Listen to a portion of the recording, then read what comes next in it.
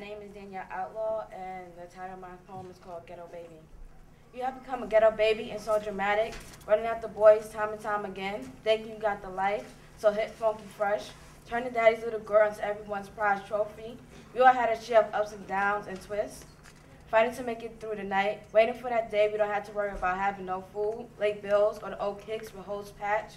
But you got it all, or twisted. Make it harder than amazing coloring books. Make it so hard when all you have to do is fight for a way through it.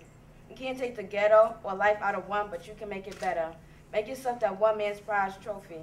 Be a ghetto baby with the head on, knowing everything's going to be okay. Leave the tricks on the corners and put yourself on track with knowledge.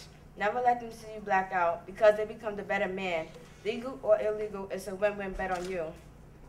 Worse than a curse, but at least you get to live. And better than AIDS, because you get the chance to lead the blinded in the sick side of the world. Cause a riot and bring it back. Lay smack down in the middle. Set the lives on fire and get back your dignity.